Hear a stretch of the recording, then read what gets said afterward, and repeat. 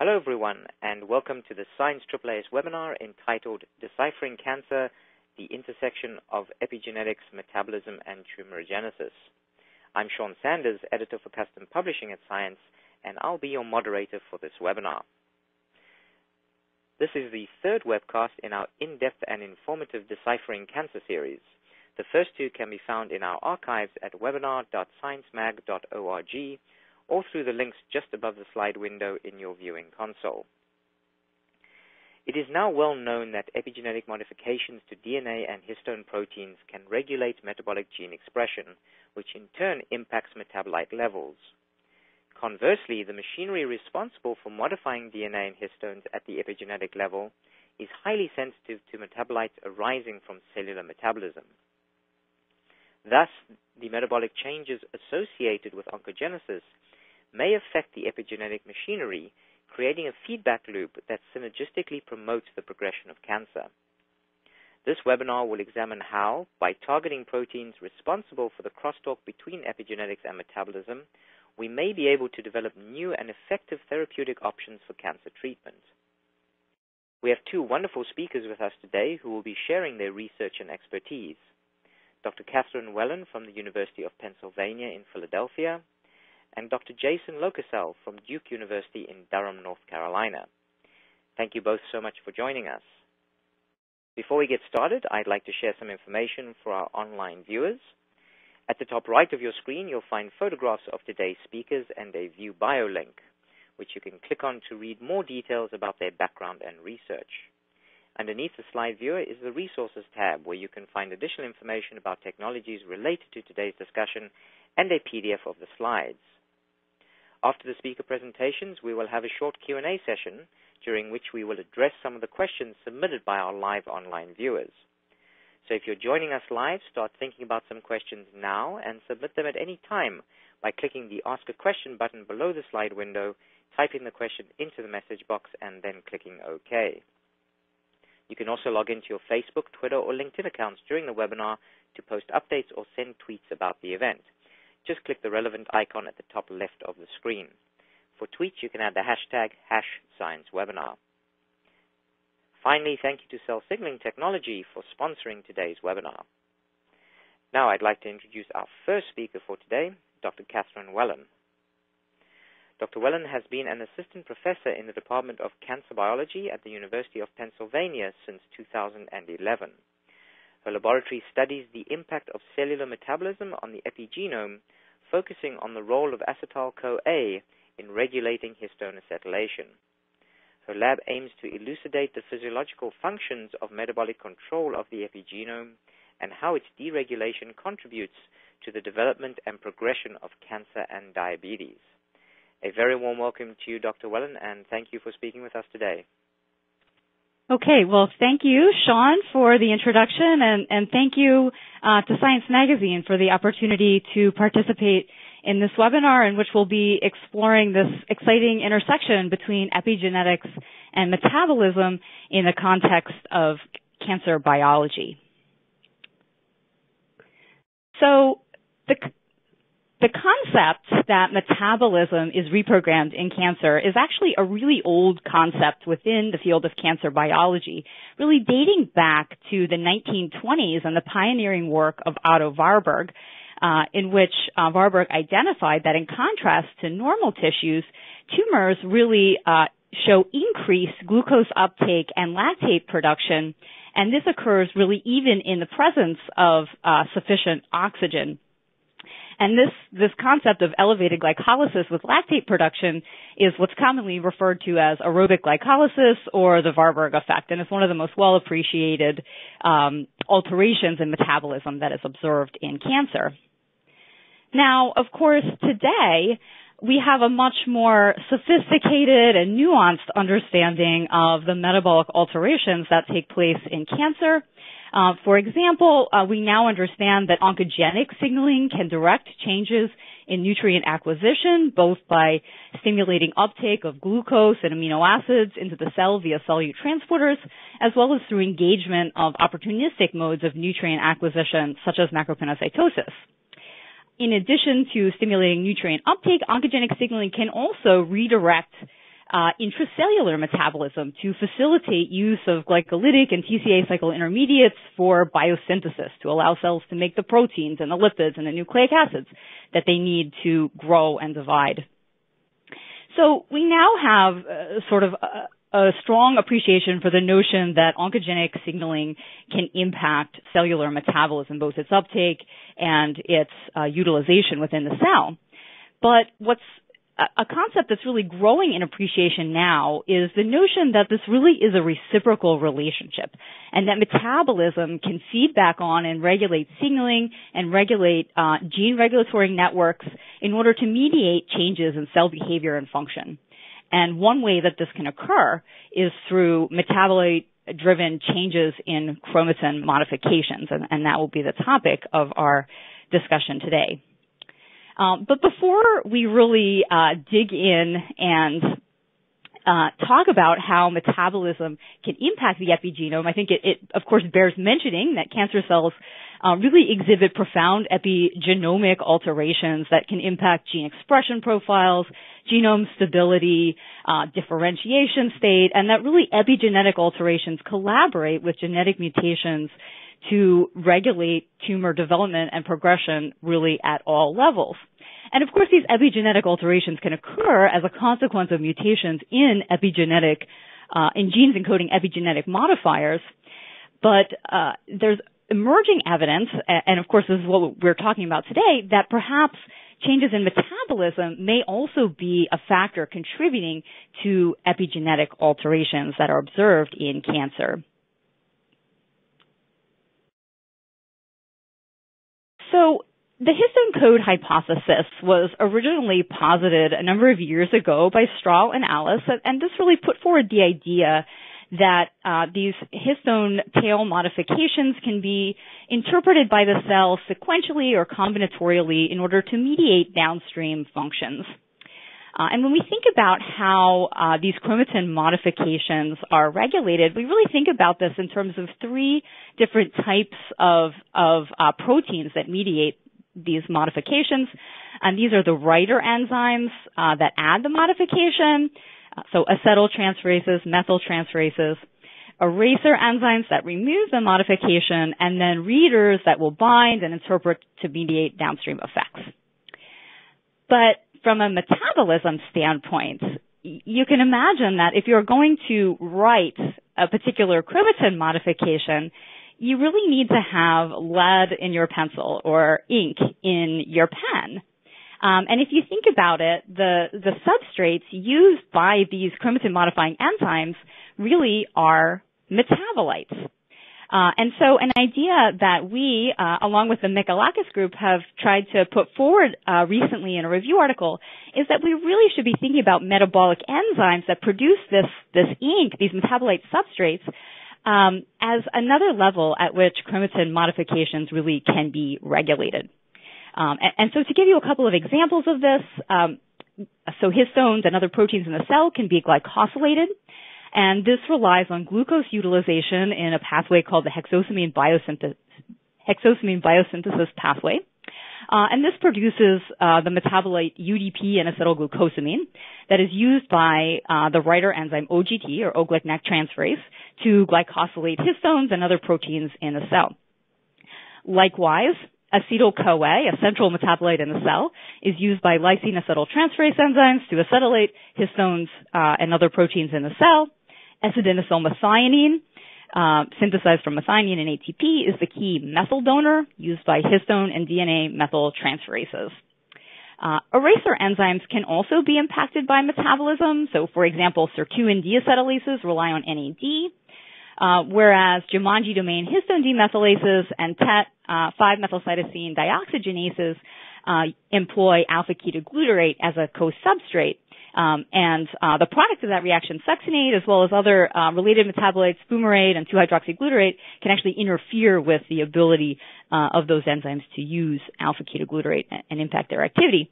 And so in the two presentations that you're going to hear today, I'm going to focus largely on acetyl-CoA metabolism and influence on histone acetylation, and then you'll hear a lot more about metabolic control of methylation in Jason's presentation following mine. I think it also really bears mentioning here that phosphorylation is really a very different paradigm than what we're talking about in terms of acetyl-CoA regulation of acetylation, SAM regulation of methylation. So in terms of phosphorylation, it's worth noting that ATP levels in the cell actually are very high in the millimolar range, much higher than levels that are needed to saturate kinase active sites. And so you never really see the availability of ATP as regulatory for kinase activity, except in the case of AMPK, which has evolved to sense the AMP to ATP ratio, and so that's a specialized kinase. But we're talking about a very different mode of regulation by metabolism in the case of modifications like acetylation and methylation than for phosphorylation.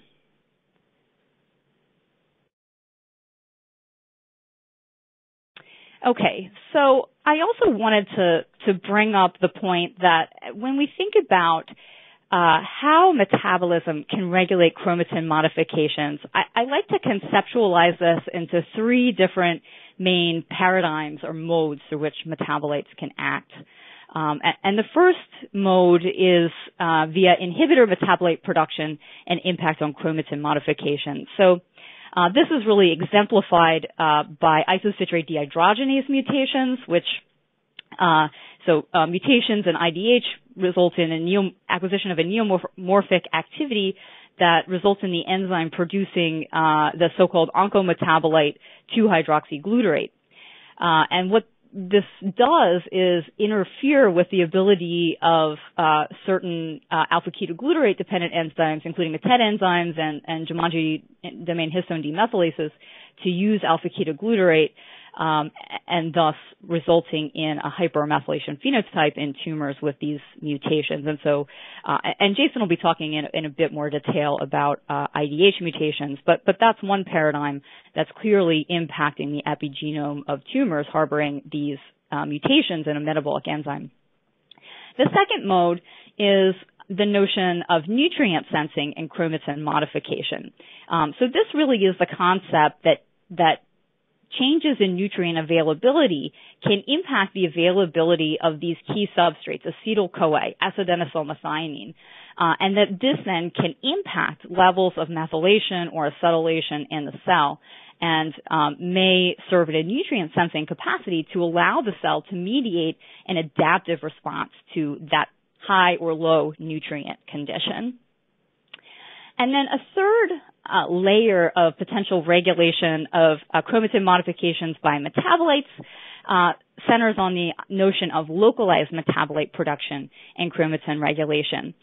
And this is much less well understood at present, but there is evidence. Certainly we know that many of these enzymes that produce SAM and produce acetyl-CoA actually are present within the nucleus. And in a few studies, these have actually been able to be chipped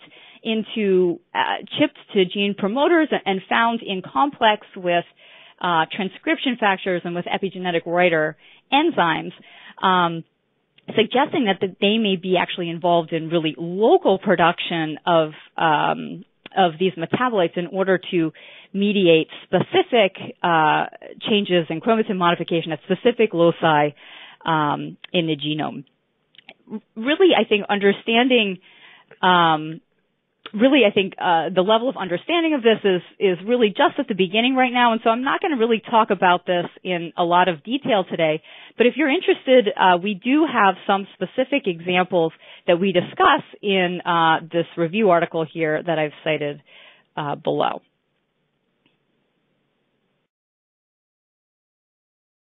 Okay, so acetyl-CoA, of course, plays key functions in the cell both directly in metabolism as well as in signaling roles.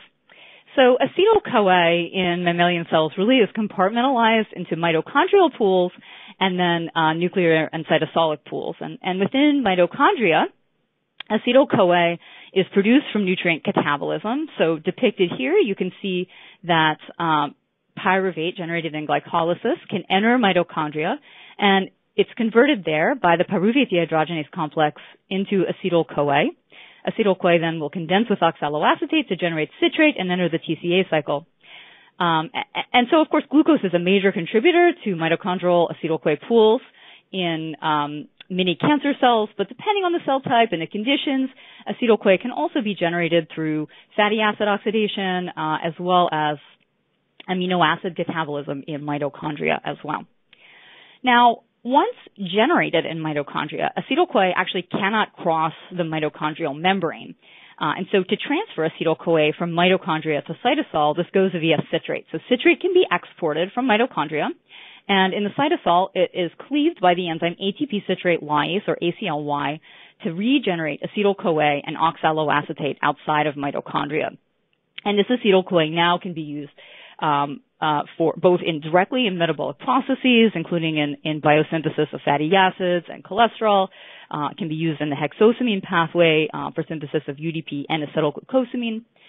And it can also be used in acetylation reactions. Of course, this is not limited to histones. We'll be talking mostly about histones today, but we know from acetylproteomics studies that there are actually thousands of proteins in a cell that are subject to lysine acetylation. So it's a very prevalent post-translational modification. Okay, so a second major source of acetyl-CoA outside of mitochondria is acetate. And basically, acetate is ligated to coenzyme A by the enzyme acetyl-CoA synthetase, or ACSS2, to also generate acetyl-CoA. And acetate can be derived either intracellularly or taken up from the extracellular environment. So acetate intracellularly can be derived from HDAC reactions. So histone deacetylation actually results in production of acetate. In order to recycle that and bring it back into the acetyl-CoA pool, this goes via ACSS2. In addition, under certain circumstances, cells will also take up acetate from the extracellular environment. And it's worth noting here that actually circulating in the bloodstream is somewhere in the range of about 100 micromolar acetate. And this is thought to derive predominantly from those friendly microbes in the gut. They produce acetate. And so acetate can be derived both from extracellular and intracellular sources. I should also mention here, I'm not going to talk about it in great depth in this presentation, but there's also emerging evidence that a third source of acetyl-CoA outside of mitochondria may be the pyruvate dehydrogenase complex, which was originally reported by the Mikolakis group to be able to translocate to the nucleus under particular conditions such as mitochondrial stress. And additional follow-up studies to that work have identified that this may also be important during specific stages of development and in other contexts. So although I won't be talking in detail about that, that's something to keep in mind as an emergent topic within metabolic control of epigenetics.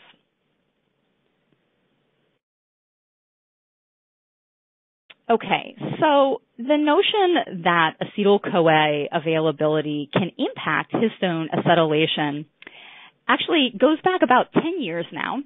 And the first reports of this actually came from the yeast literature and a sort of seminal study from Jeff Buca's group manipulated acetyl-CoA producing enzymes in yeast and were able to observe these really profound and rapid changes in histone acetylation in the yeast, and this really impacted global transcription. And this is something that then we have worked on as well. I worked on this while I was a postdoc in Craig Thompson's lab, and we generated evidence that, in fact, in mammalian cells as well, histone acetylation is sensitive to acetyl-CoA availability and particularly produced via the enzyme ATP citrate lyase. And so as you can see here in this plot, using RNAi to silence ACL or ACLY, you can see these profound reductions in overall histone acetylation. We see a more modest effect in this context with acetyl-CoA synthetase silencing, and I'll just make a note here that the nomenclature has changed, and so this is a little bit of a point of confusion. If you read older literature, it's typically referred to as ACS1, but now is termed ACSS2. It refers to the same protein, the cytosolic acetyl-CoA synthetase. In any event, we saw a less pronounced effect of silencing this enzyme on histone acetylation levels. However, targeting both enzymes led to an even more pronounced suppression. And when you think about this as regulating overall levels of histone acetylation in the cell, these types of changes actually are quite profound in my mind. And then we were able to rescue the defect in histone acetylation seen upon ACLY silencing by supplementing cells with a high level of acetate, suggesting that it really is the availability of acetyl-CoA that's dictating these changes in histone acetylation. And so, from one perspective, these findings may seem obvious. Okay, we've gotten rid of enzymes that make acetyl-CoA, and now histone acetylation is going down.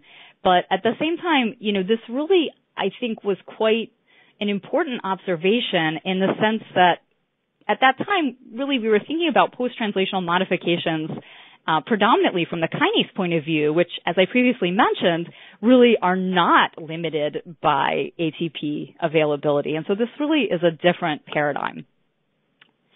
And then it's also worth noting here that these enzymes, ACLY, acetyl-CoA synthetase, these enzymes that previously have been thought of really exclusively in their role, in their direct metabolic roles, which would take place in the cytoplasm, actually are present in the nucleus as well. So you can see that's here with ACLY both in and ACSS2 in both a biochemical fractionation as well as by microscopy. These enzymes are also present in the nucleus, suggesting that they may need to be there in order to carry out some of these functions in regulating histone acetylation.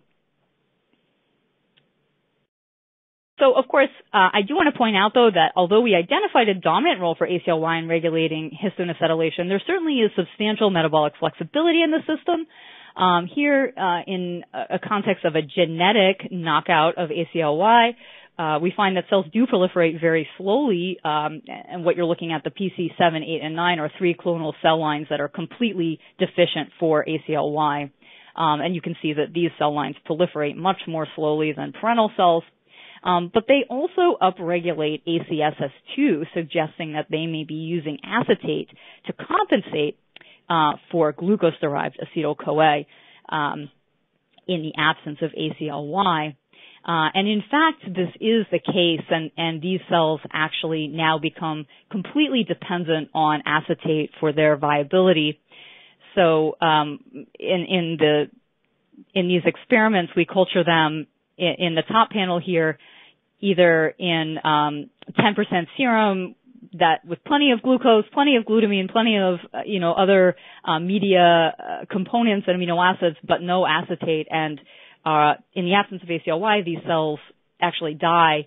And when we just supplement them back with a little bit of acetate, a physiological level of acetate, they're now able to remain viable, and we're able to trace this acetate carbon into fatty acids and into histones, although the regulation of histone acetylation is a little bit less efficient from acetate. So there is substantial metabolic flexibility in this system, which I think is an important consideration to keep in mind as these pathways are potentially targeted from a therapeutic standpoint. Okay, so by manipulating these enzymes that produce acetyl-CoA, we can impact changes in histone acetylation. But how sensitive to nutrient availability really is this? And the answer seems to be that actually quite sensitive. So here, for example, you can see a simple experiment where we culture cells in either high glucose conditions or low glucose conditions, or low glucose with an acetate supplementation. And you can see that under low glucose conditions, you have both a suppression of overall histone acetylation levels as well as a suppression of cellular acetyl-CoA levels. And both global histone acetylation levels and acetyl-CoA levels can be rescued by supplementing cells with acetate, suggesting this real sensitivity of overall histone acetylation levels to acetyl-CoA abundance.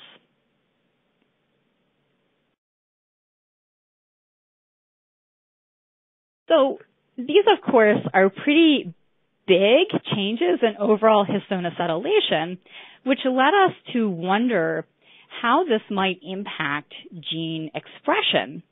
And so we reasoned that glucose availability probably regulates gene expression through many different mechanisms. But that in the acetate rescue condition, we might be able to identify those genes that are regulated by glucose availability in an acetyl-CoA responsive manner. And so we did a transcriptional profiling under these conditions, high glucose, or low glucose with acetate rescue. And indeed, we found that maybe about 10% of glucose-regulated genes are also responsive to acetate. And what was quite interesting as we looked at the clustering of these genes is that the majority of genes that are induced under low glucose conditions in this overlay of these glucose and acetate regulated genes, the genes that are induced under low glucose conditions, by and large, are rescued back partially or fully by acetate, and only a very small number of genes are regulated in opposite directions by glucose and by acetate. Likewise, genes that are suppressed under low glucose conditions are rescued back partially or fully by acetate, and only a small number of genes going in opposite direction, suggesting that this really has enabled us to hone in on those genes that are responding in some way to acetyl-CoA availability in the cell. And so if we look then into some of the gene ontology of some of these acetyl-CoA upregulated genes, we do see a lot of genes involved in cell cycle, DNA replication, cell adhesion, and so on, which may be consistent with the idea of acetyl-CoA providing a signal of high nutrient availability and cueing the cell to engage in growth and proliferation.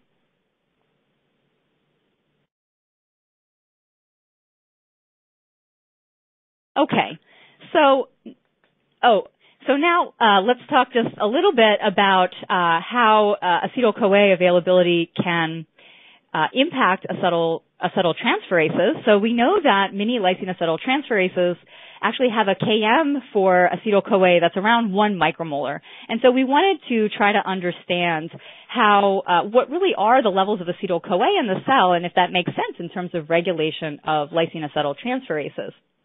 And so here we've done an experiment in which we've carefully quantified levels of acetyl-CoA in the cell, and we found that under high glucose conditions, it's really in the range of about 6 to up to about 13 micromolar in this glioblastoma cell line, and that as we limit glucose availability, this falls down to about 2 to 3 micromolar. And so, it may, at first glance, not be obvious that acetyl-CoA concentrations would be sufficiently limiting to impact CAT activity. However, I think there are two really important considerations here. The first is that these are whole cell acetyl-CoA measurements, and that may or may not be reflective of the acetyl-CoA levels that are in the nucleus. Now, this is really a technical limitation. At present, there's not really any validated and rigorous methods for quantitation of nuclear acetyl-CoA levels. So we have to do the best that we can with whole cell quantitation.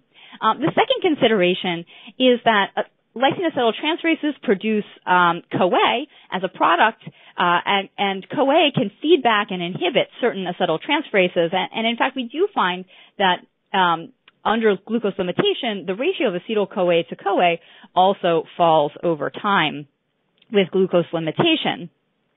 And this notion that the acetyl-CoA to CoA ratio may be important in metabolic regulation of lysine acetyltransferases was explored in greater detail here in a study from Jordan Meyer's group. And without going into the technical details of this, basically they rely on a chemical probe that binds in the lysine acetyltransferase active site. And this can then pull down the acetyltransferase. And then this can be competed off in the presence of acetyl-CoA, or if CoA is also binding, CoA can also compete with the probe. And so what they were able to find is that certain acetyltransferases, such as PCAP or GCN5, actually interact comparably with acetyl-CoA and CoA, and thus may be sensitive to changes in that ratio, whereas other acetyltransferases such as MOP are much less sensitive, much less responsive to CoA, and thus may be less responsive to changes in that ratio and would depend on changes potentially in absolute levels of acetyl-CoA. And this is something that we have also attempted to experimentally test. In this case, we've worked with isolated nuclei, and you can see here that under conditions in which we don't supply acetyl-CoA, there's really a low level of histone acetylation. If we dose in some acetyl-CoA, now we get a higher level of acetylation in these isolated nuclei. But if we hold acetyl-CoA constant and then dose in an increasing amount of CoA, we can suppress back down acetyl-CoA over time, suggesting that really both acetyl-CoA and CoA can impact levels of histone acetylation in responses to changes in metabolism. So then the question really becomes, given that we know that metabolic alterations in cancer cells contribute to tumor epigenetic regulation, does metabolic reprogramming in response to oncogene activation or in response to microenvironmental cues, does it impact the balance of metabolites in the cell in such a way that it impacts the tumor epigenome? And this is something that we have looked at in the context of pancreatic cancer. And one thing I just want to highlight to you here is that when we look in, this is using the KPC mouse model of pancreatic cancer, so containing an oncogenic KRAS G12D mutation as well as p53 loss of function. And you can see here in a wild-type animal pancreas, we see an overall low level of histone acetylation in acinar cells, but higher level in ducts. And then in the lesions, we see higher levels of histone acetylation. But what was really striking to us is that actually we see this increase in overall histone acetylation levels in the normal mouse pancreas, and this really precedes any histological abnormalities. So this was exciting and suggested that metabolism may be potentially impacting this. And to probe this a bit further, we have looked at the effect of inhibiting PI3 kinase or AKT in primary Pannin cells derived from these mice, and you can see that either PI3K or AKT inhibition results in a suppression of overall histone acetylation levels, and this corresponds to a decrease in glucose consumption rate and a decrease in cellular acetyl-CoA levels and the acetyl-CoA to CoA ratio. And in addition, the suppression of histone acetylation seen with AKT inhibition can be at least partially rescued with acetate supplementation. So I see we're running a little bit short on time, so I'll skip through some of these next details that I was going to discuss, but I'll just suffice to say that one way that AKT seems to be facilitating this is via direct phosphorylation and activation of ATP citrate lyase itself, which allows cells to continue to produce acetyl-CoA even when glucose becomes a bit more limiting. And then I just wanted to point out also that we have looked at this in the context of human tumors as well. And in fact, in human glioma, we see a significant positive correlation between levels of phospho-AKT in tumors and levels of histone acetylation. And this really bears out in human prostate cancer as well. We see this multiple histone marks correlating positively with levels of phospho-AKT serine 473. Suggesting that AKT activation really may be a key determinant of overall histone acetylation levels in tumors. And so then with this data, we propose that ACLY-dependent acetyl-CoA production is impacted both by nutrient availability as well as by oncogenic signaling, and that this likely is impacting tumor growth and proliferation not only through its direct metabolic rules, but also through regulation of acetylation and gene expression. And so moving forward from here, I think we're really at the tip of an iceberg in terms of understanding the role of acetylation, metabolism, and acetylation in tumorigenesis. Some of the key questions really arising from this are, what are the mechanisms that confer specificity in terms of gene regulation?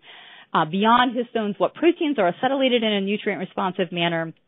And really, how does metabolic reprogramming to promote acetyl-CoA production, how does this really impact tumor development and progression, which I think is a really crucial question that we're very interested in and working on in the lab.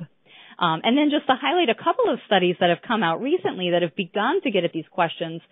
Here, the study from McDonald and colleagues identified that during pancreatic cancer metastasis, there actually is this profound epigenomic reprogramming, and this is linked to changes in anabolic glucose metabolism. So cancer cells may actually be able to exploit this metabolism epigenetic link in order to promote metastasis. And then this study by Gao and colleagues identified that under hypoxic conditions in hepatocellular carcinoma, acetate is able to be engaged not only to promote lipid synthesis as a direct building block for fatty acid synthesis, but also via acetylation of genes involved in in fatty acid synthesis. So these are some of the studies that are beginning to get at these questions of mechanism. And I will conclude there and just say thank you to the people in the lab whose work I have touched on today, including Joyce Lee, Alessandro Carr, and Steve Zhao, and many of our wonderful collaborators who have contributed to this work, as well as our funding sources. Thank you very much. Fantastic. Thank you so much, Dr. Wellen. We're going to move right along to our second speaker, Dr. Jason Locasale. Dr. Locasale is a faculty member at Duke University in the Department of Pharmacology and Cancer Biology. Dr. Locasale's research focuses on understanding metabolism in health and cancer. He has made seminal contributions to our knowledge of metabolism, including the role of serine synthesis in cancers, the role of the Warburg effect in glucose metabolism, and the characterization of methionine metabolism in mediating methylation dynamics in normal physiology. His laboratory develops and applies state-of-the-art computational and mass spectrometry-based metabolomics approaches and integrates them with current molecular systems level and population-based methodologies. Welcome, Dr. Locasale, and thank you so much for being on the line. Okay, well, thanks, Sean. Thanks for the invitation and the opportunity to discuss some of our work on this really exciting topic that's really bridging the interface of two very, historically disparate disciplines. And also thanks to science and thanks to cell signaling for sponsoring this opportunity, and especially thanks for Katie for a great talk that really introduced some of the key topics in this area. So before I go into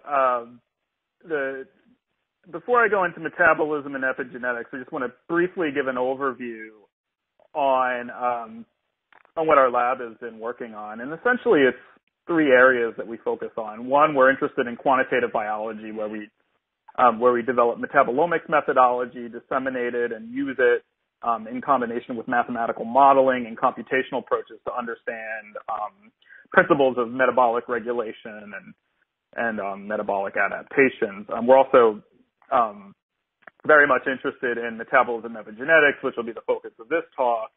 And further, we also study metabolic therapeutics, and especially something that we're moving into more these days, which is particularly exciting area, is how diet influences cancer. And some literature that gives some examples on some of the recent work we published in these areas are on the left there. So for today, what I wanted to do was first kind of expand a little bit on some of the introductory concepts that Katie mentioned in her talk, and talk about how this link between epigenetics, chromatin biology, and metabolism might work. And then once with that introduction at hand, then I'll briefly discuss a few applications to therapy, particularly in the context of cancer.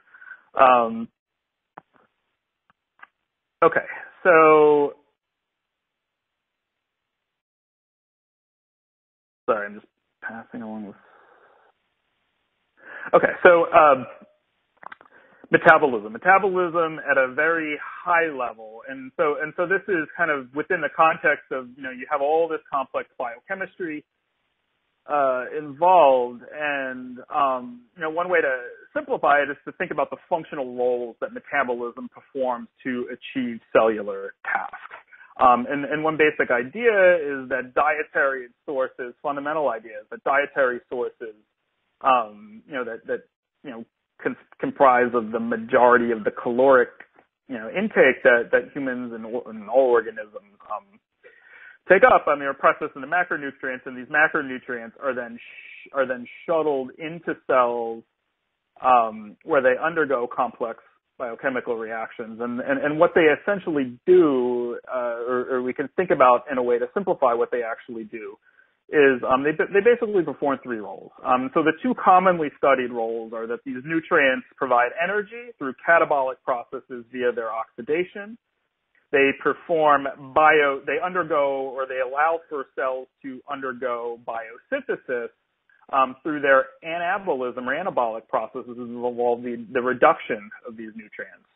But in addition to these two commonly studied roles, these nutrients and metabolite and the metabolic pathways that are associated and mediated by the processing of these nutrients, they also perform signaling tasks. And essentially there is a requirement for cells to communicate information about metabolism to the rest of cellular machinery. And so that's through, for instance, transcription factors that sense the availability of nutrients like nuclear receptors or hypoxia-inducible factors that sense the availability of oxygen. But what we're now learning that is in addition to this transcriptional regulation that signals nutrients to different cellular outcomes, we're also learning that this metabolic state is also intimately connected with the epigenetic or the chromatin state, as well as the state of nucleic acids in cells. And so how this works, and this was introduced by Katie, and this is a slide from one of her recent reviews, is that you basically have intermediates within the metabolic network, and these intermediates can be a host of different molecules. These are some examples shown on the slide. But basically what these intermediates do is that they're essentially connected to enzymes. And these enzymes, they have substrates, they have products, and they have allosteric effectors, all of which can influence the activity of the enzymes. And so when these enzymes are involved in, before I mention what these enzymes do, I should just give a brief example of how this, or just evidence for how this happens. And so this was a paper that we published about 2 years ago, which basically showed that if you just take cells undergoing, different rates of glycolysis that you can control through pharmacological manipulation, and you consider these cells that have 3 different programmed rates of glucose metabolism, and you do something like a proteomics experiment where you just measure in an unbiased way the acetylation sites on histones. Basically what you find is that, particularly in this context here, which is one, cancer cell NHCT116 cells, is that about half of the acetylome on histones is altered. And so basically what we're finding is that, metabolism has a profound effect on the ability or the status of much of which is considered the chromatin state in cells.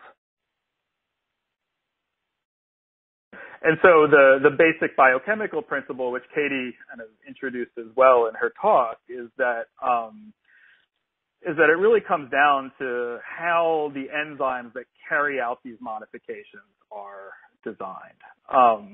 So, for example, typically when we think of signal transduction, we think of protein kinases and the reversible modification known as phosphorylation. And in those cases, there's a metabolic substrate, and that metabolic substrate is ATP. However, in the case of kinases, the KMs are typically on the order of micromolar concentrations. But ATP is on typically ranges in the millimolar range. So as a result of that, and it's shown here with just these 3 illustrative curves, is that because the Km of the kinase is much lower than the concentration of the ATP, the kinases essentially are not limited by the substrate. And so this is in stark contrast to many of the acetyltransferases and methyltransferases that we currently think about that mediate epigenetics.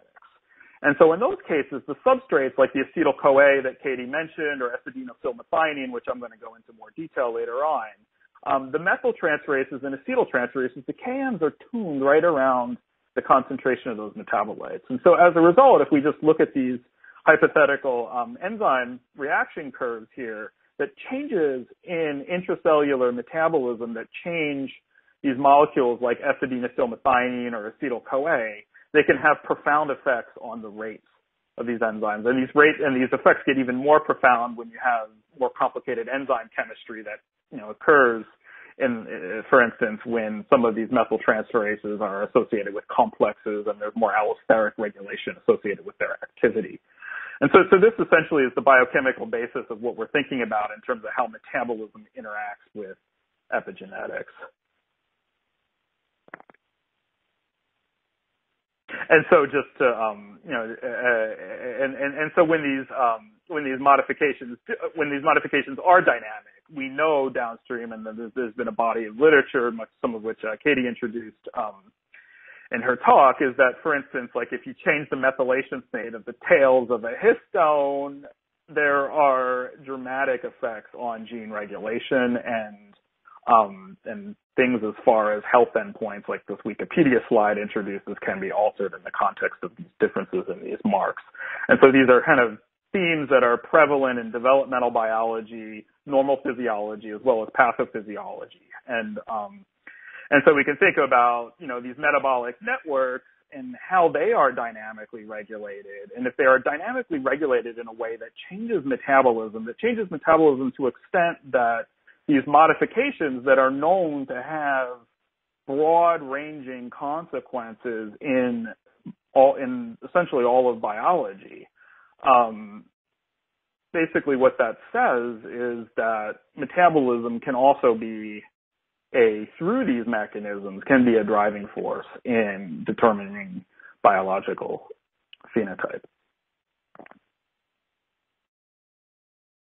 And so just going to go into one example of this regarding methionine metabolism and how it relates to epigenetics and chromatin biology.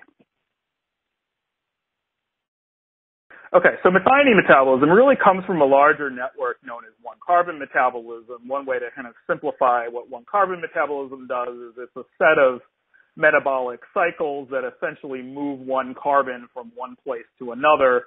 This one carbon comes from nutrients, things like amino acids, glucose, and vitamins as well.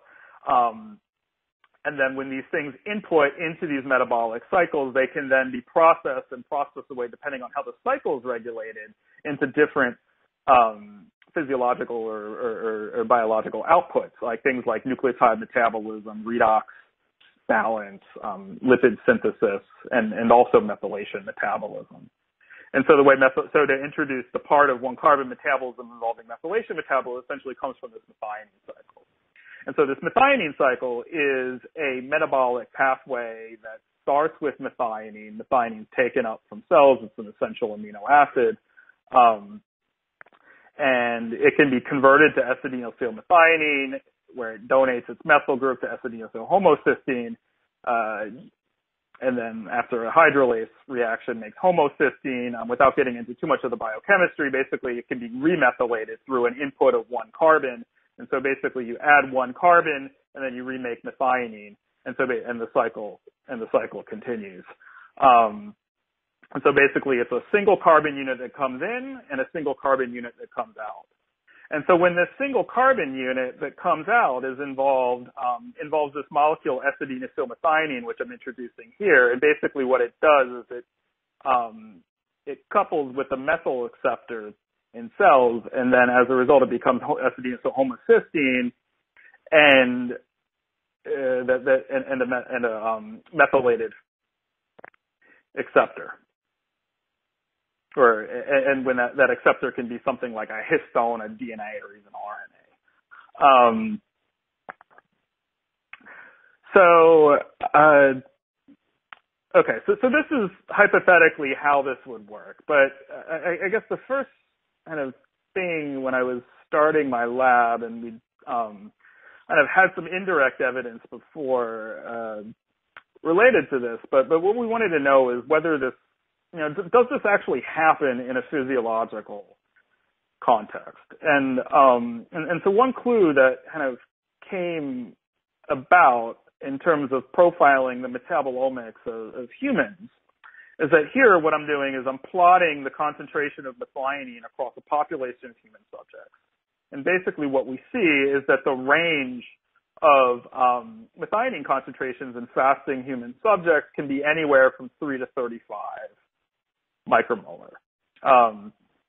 And so if we compare that to what we typically use when we consider culture medium, like things like DMEM or RPMI, the standard things that you use to grow mammalian cells, the concentrations of methionine in those media are about 100 micromolar. And so basically what that's saying is that methionine concentration in most of the experiments that have been reported in biomedical literature, to the extent that cell culture is a commonly used model, and cell culture in defined commercialized media that have been propagated over the years, is that essentially there is no regulation of histone methylation via one-carbon metabolism. And the reason why is because methionine is far in excess of the physiological concentrations that are observed in humans. So we just did a very simple experiment where we changed the concentration of methionine in the culture media from 100 micromolar, which is the typical concentration that's used, for instance, in this case, RPMI, and we just transition the cells to a media growing, all else being equal, except the concentration of methionine is at 3 micromolar.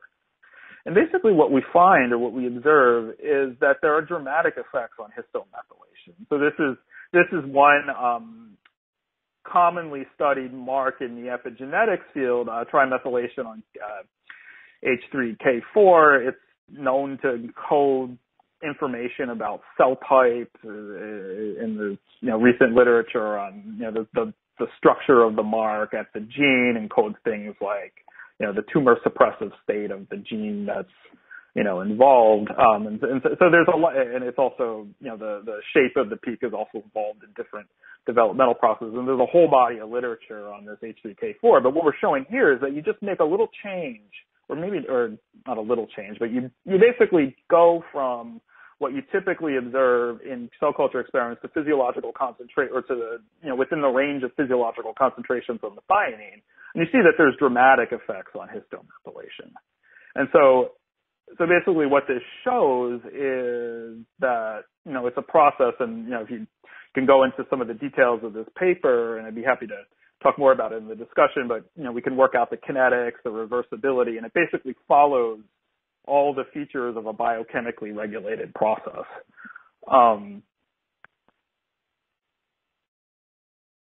Okay, so that's kind of the introduction of methionine metabolism and how it kind of relates to, histone methylation. But what I want to talk about for the rest of the time available are some applications to cancer. Okay, so why might this be relevant to cancer? So when I was putting together this talk, I was trying to think of a more commonly known or appreciated example of how normal physiological processes are connected to cancer. And so, like, for instance, I did my PhD in working on growth factor signaling. And, when we studied growth factor signaling, basically there was this paradigm where you had a ligand, it bound to a receptor, and then a signaling cascade was triggered where basically kinases are becoming active, kinases activate other kinases, and there's a series of events that eventually lead to the activation of a transcription factor that then participates in gene regulation. And so if we think about things like the RAS pathway or the PI3 kinase pathway, these kinases and also their negative regulators like the phosphatases and basically all the components the machinery from the receptor down to the transcription factor are recurrently mutated, and there are much of the paradigm of targeted therapy in cancer and translational cancer research kind of has revolved around targeting the mutations that are involved in these pathways. Okay, so and so that was always the criticism with metabolism. And so the criticism with metabolism was, well, most of these enzymes, they're not mutated. So why are you studying these things? Why, maybe they're regulated by oncogenes, but that's kind of an indirect thing, and it's not really the source of the cancer. And so particularly, I guess when I was a postdoc with Lou Cantley and we were working on cancer metabolism, that was always the major criticism, is this is a bystander. of the rest of the oncogenic process. It's something that's sitting on the side. And so, I spent many, many, many years thinking about how to address the question. And this is I guess to this date, the best that we could come up with. And this was a slide that my graduate student, Ihan Lau, put together, I think, last week. And she helped me out a lot for this talk. Okay, so how is this related? So basically what I'm getting at here is that while the metabolic enzymes are not mutated per se, if we look at the processes that are directly biochemically connected to metabolic enzymes, such as this methionine cycle, basically what we find is that there's a whole class of enzymes that are mutated in cancer. Things like methyltransferases and, all the machinery associated with the chromatin and chromatin modifying complexes that are also interacting with these methyltransferases. And these things and what we're learning in the past 10 years is that there's a whole new set of oncogenes and tumor suppressor genes, that are selected for in the pathogenesis of cancer and that are, recurrently mutated and that are recurrently mutated and found to be common sources of oncogene and tumor suppressor gene driven pathogenesis. So in this case, basically what we're seeing is that you have a metabolic network in the same way you have a growth factor. But what's downstream of it, and essentially when the cancer cell co-opts this metabolic network, one hypothesis could be that in the same way the signaling pathway is decoupled from the growth factor when the kinases are mutated, that the methyltransferase, something like the MLL or the Smith complex, is essentially decoupled from the metabolism when it's mutated. And so in normal physiology, metabolism is regulating part of this, epigenetic machinery, but that's essentially what some of these mutations do, is that they decouple metabolism from the behavior of these from the regulation of these enzyme complexes. Okay, so we talked about this methylation mediated by this methionine cycle, and so there's a reverse reaction involving a class of enzymes known as dioxygenases, and these dioxygenases, they use a substrate known as alpha-ketoglutarate. And so while we talked about the methylation of things like histones and DNA, the demethylation reaction also involves a metabolic substrate, and that's alpha-ketoglutarate, and the enzymes and the classes of enzymes that mediate it. And so alpha-ketoglutarate, just to briefly introduce it, it's a component of the TCA cycle.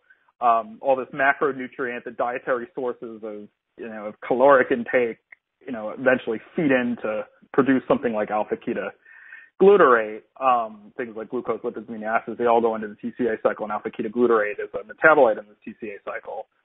And in fact, a topic in the cancer biology field that needs no introduction, is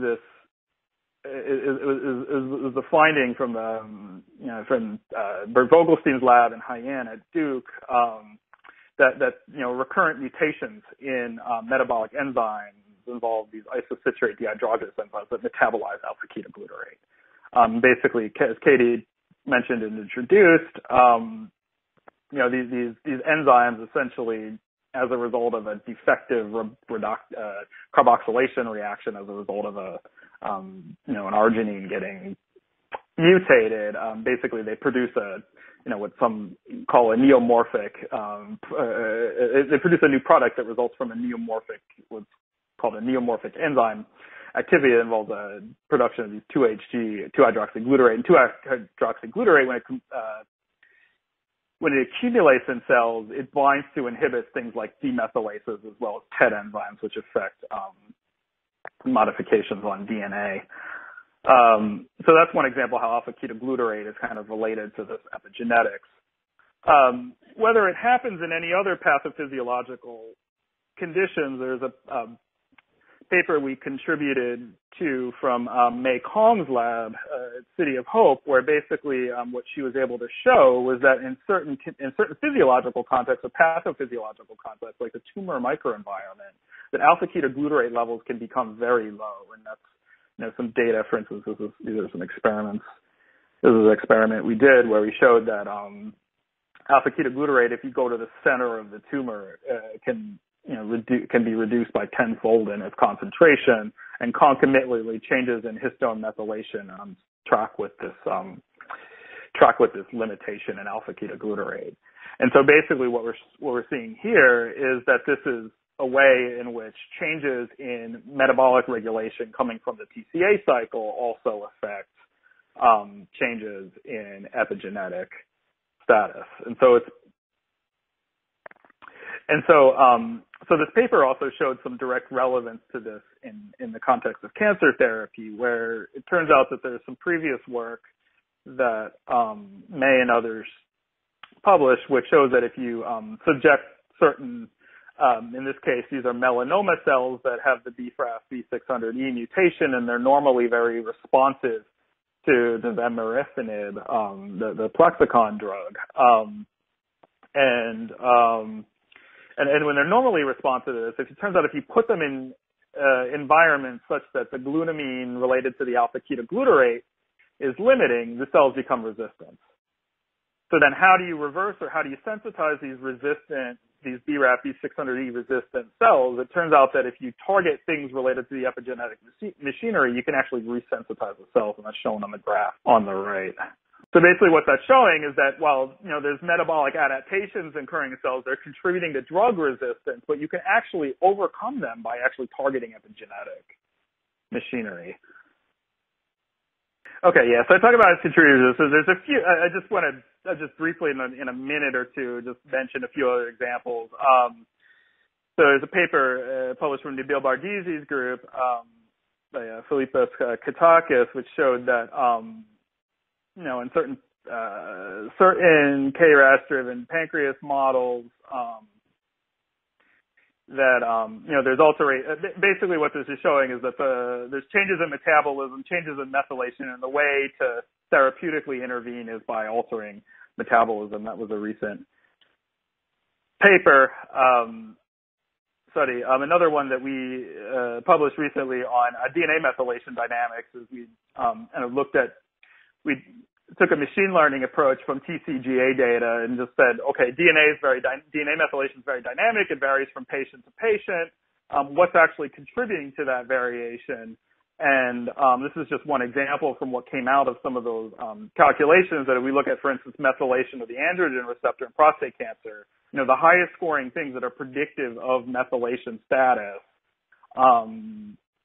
much of it kind of is revolved around one-carbon metabolism, suggesting that there is some very tight predictive interaction between metabolism and epigenetics, at least in this case of prostate cancer and methylation of the androgen receptor. Okay, so that will just quickly wrap up and apologize for the technical difficulties at the end, just to acknowledge some of my lab and the collaborators and funding sources, especially Yiha and Sam, who did some of the work on the histone methylation, May's lab in collaboration with Xiao Jing, who did some of the stuff on the alpha-ketoglutarate. And thanks, and appreciate the opportunity again to talk. And if you have any questions, feel free to send me an email or visit our website, and happy to discuss more at any point. Thank you. Fantastic. Thank you so much, Dr. Locasale, and thank you to both of our speakers for their excellent presentations and for sharing their work with us. Apologies to the audience that we've run a little bit over time. I hope you can stick with us for just a couple more minutes. I'm just going to get to a couple of questions that came in, and as Dr. Locasale kindly offered, he can answer some questions that we didn't get to cover if you want to email him. So very quickly, Dr. Wellen, a quick question for you. Why do you think the Wnt signaling pathway was the most significant pathway that came up when you changed the concentration of acetyl-CoA and glucose? And what do you think is the role of the Wnt pathway in acetyl-CoA regulation? Well, that's a very good question and something that we're very interested in as well. So certainly defining the mechanisms that underlie those changes in gene expression is a big ongoing direction of research in the lab right now. In terms of what's driving the Wnt signature that came up in our gene expression pattern, we actually don't know that yet. We had an original hypothesis that it may relate to beta-catenin acetylation, since beta-catenin has been reported to be acetylated and that's nutrient responsive, but in our experiments, that did not seem to account for that gene signature in this data set. So the bottom line is we don't know, but we are working actively to try to elucidate these mechanisms. But one thing I will say is that we think that there are specific transcription factors that are impacting specific, are responding to acetyl-CoA availability in order to impart some of this specificity in gene regulation. So we suspect that it's not only about histones and is also related to transcription factors that are responding to acetyl-CoA availability as well. And hopefully soon we'll have some more insights into that question. It's a great question. Dr. Locasale, one for you. Could the effect that you see of metabolism on the epigenetic regulation in mammals be passed down through transgenerational epigenetic inheritance? What are your thoughts? That is a very interesting question. So there's certainly evidence for it. Like, for instance, there's a paper from Andrew Pospisil published a couple of years ago where they showed that if you could, you change the diet and the parents and then the offspring, it passes down through multi-generations. But in addition to that, I mean, some of the basically what I'm showing or kind of presenting some data on is that, it looks like, a lot of this interaction has features of a biochemically regulated signaling pathway, in much of the ways that, something like a kinase signal transduction pathway is occurring. So what I mean by there is that, you have changes in methionine availability, you take away the methionine, you add it back, the histones reduce, they come back. And then, and so in terms of, at the level of the methylation, what we're learning is that it's very dynamic and it's very, it's highly regulated and reversible. But the open question there is, what is this doing to what we really mean by epigenetics? And by epigenetics, we don't mean just, a modification on a chromatin or, some change in a Western blot that we observed in, overall levels of, K27 or K4, et cetera.